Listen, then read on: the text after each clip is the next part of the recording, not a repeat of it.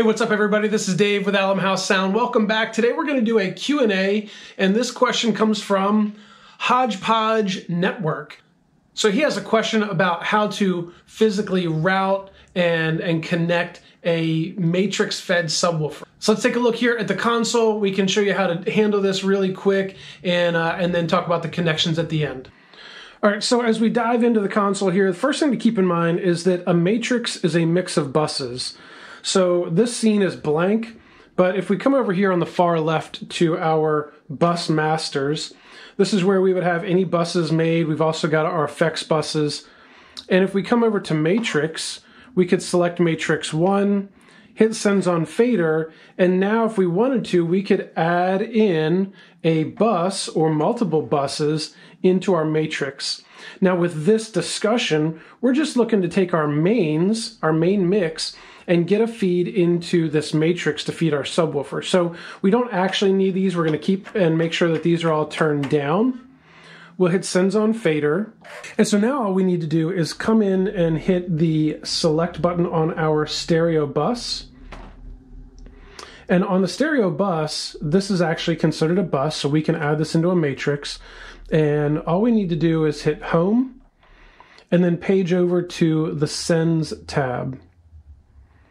Now, some of the things we want to keep in mind, we're gonna zoom in here in just a second, but if we send the signal pre-fader into the matrix, then we have the ability to keep our sub level higher or lower than the main mix, but if we turned our main mix down, we would still have subwoofers kind of banging away. So I tend to do this post-fader, which means our tap point will be after this stereo main fader.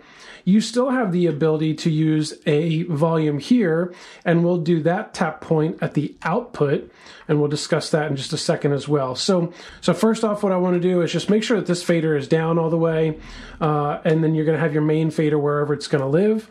You could come in here and change the scribble strip for matrix 1, but let's dive into the screen up here, get a little closer, and see what our next steps are. All right, so here at the screen, what we're looking at now is on the Sends tab, you can see that there are the 6 different matrices that we can send our main mix into. Our mixes are not linked right now, but they are pre-selected as post-fader, post-fader, and post-fader. Again, we talked about that we do want to have post-fader, but if you wanted to change that, we would come over here, use the down arrow key, and now we can change that. You can see here, post, we could go to pre, or we could go to post EQ, pre EQ. You've got some different options there depending on what you want. We want ours to stay as post fader.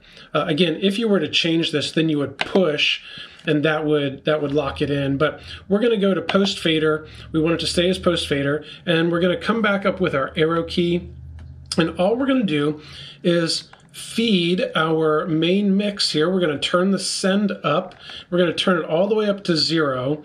That's going to take a direct copy amount of our main mix into our matrix. So there we go. We're at 0. You can see it turned up right there. And that's now going to send the mix from our stereo bus into our matrix. Now the next thing we want to do while we're here is we're going to come over and we're going to go to the routing tab. So we're going to hit routing. And then we're going to go over to the outs. And on the outs tab, we're going to pick one of our 16 outputs to send this mix out of. Typically, if you got the full-size console, 15 and 16 are the main left and right outs.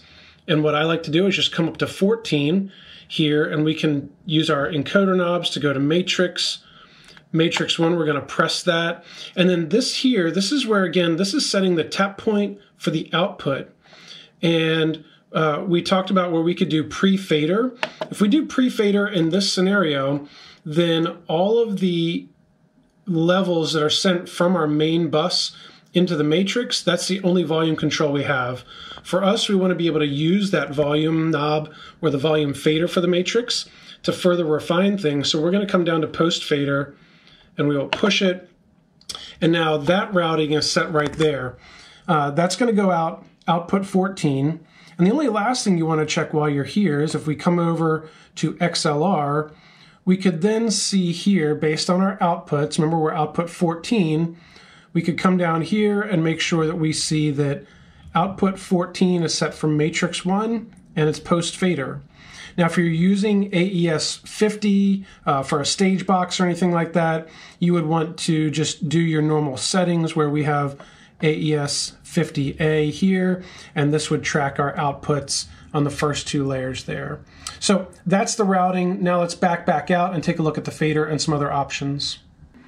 All right, so at this point, we have our routing done. We've sent our main mix into our matrix 1. The last thing to do is to play some music after you've connected output 14 to whatever amplifier or speaker you're going to use. We're going to start playing. You would see music come through the main mix. You would also see the meters light up here for matrix 1. And because we did our tap point as post fader, this is now a volume fader or knob for our subwoofer. So you want to find some general settings where, for me, I love keeping things at unity. That just makes me feel better. It's easier to troubleshoot. And so if this is at unity, then we have the ability to use the volume on the back of the subwoofer to refine the mix, or we could set the subwoofer at a 0 point and then use this to adjust it. But the other thing that we have the capability of doing is some EQing on this matrix.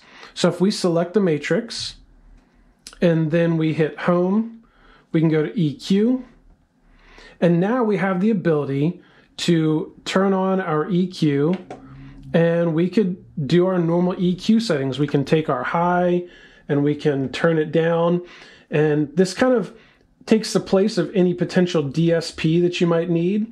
We can look at this and say, okay, we have a crossover point kind of set now around 100. We're going to have this roll off from 400 down. Obviously, if you want a tighter dB slope on your EQ, then you may need to use a different tool. But you can refine this right here. You can, you could bring this down wherever you need to go. If you really needed like a bass boost, you could turn the low end up if you needed to. I would typically avoid that, but anyway, whatever your needs are, you want to run an RTA on your room, a real-time analyzer on your room to get it tuned right. But that EQ is a tool that you can use. You also have a compressor on here. So if you think that this is going to get really out of hand with your mix and you want to make sure that you've got some compression built in before it goes out to your subwoofer, you could in fact turn the compressor on, and you could tidy things up and tighten it up there with a compressor because that is on the matrix. All right, well, that's just a short video. I hope this has helped you out. If it has, go ahead and hit the like button, hit the subscribe button, maybe even share this with somebody that you think would benefit from this information. Well, if you've got questions, feel free to leave them in the comments section below. I'm always answering questions. If you need some one-on-one support, there's a link in the description where we can start a conversation outside of YouTube and get you helped out and squared away there. Well, that's it for this one. We'll catch you in the next one. Peace.